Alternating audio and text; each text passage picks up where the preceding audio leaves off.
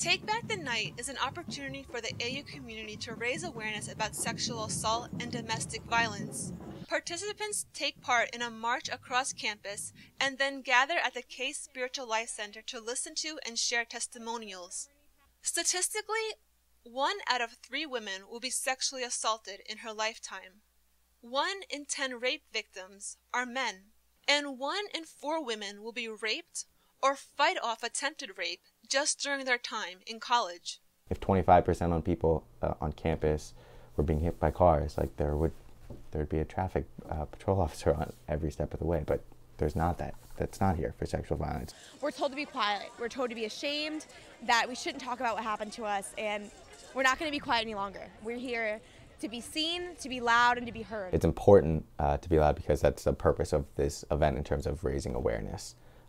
It's the silence of sexual violence that allows this type of culture to perpetuate itself. For students unfamiliar with Take Back the Night, the event can seem like a reason to just make a lot of noise on campus. However, as Brendan Bargman, the former vice president of the Interfraternity Council, learned, underlying all of the noise is the painful impact that sexual assault has on so many people. Before this year's annual event took place, Bargman posted a Facebook comment that caused an uproar across the AU community. Bargman wrote, "Take Back the Night is occurring this evening, in which many inexplicably angry women will be marching campus, making way more noise than is either necessary or desirable." He went on to urge students to register a noise complaint.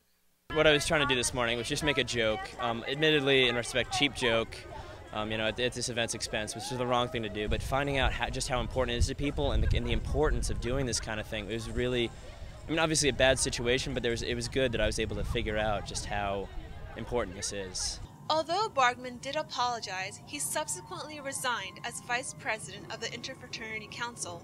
It's such a big, important idea for us to educate, and that's what the Wellness Center is trying to do, Take Back the Night is trying to do, and Peers is trying to do.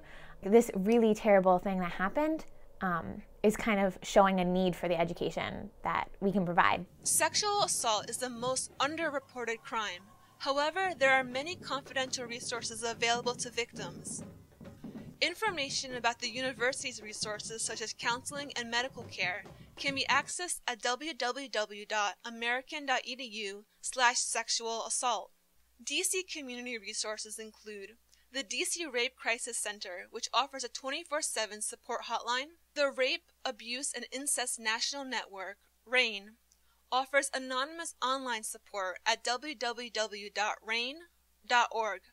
If victims plan to pursue a criminal case in the future, it's best to have evidence collected at the same program, located at the Washington Hospital Center. Monika Fidler, ATV News.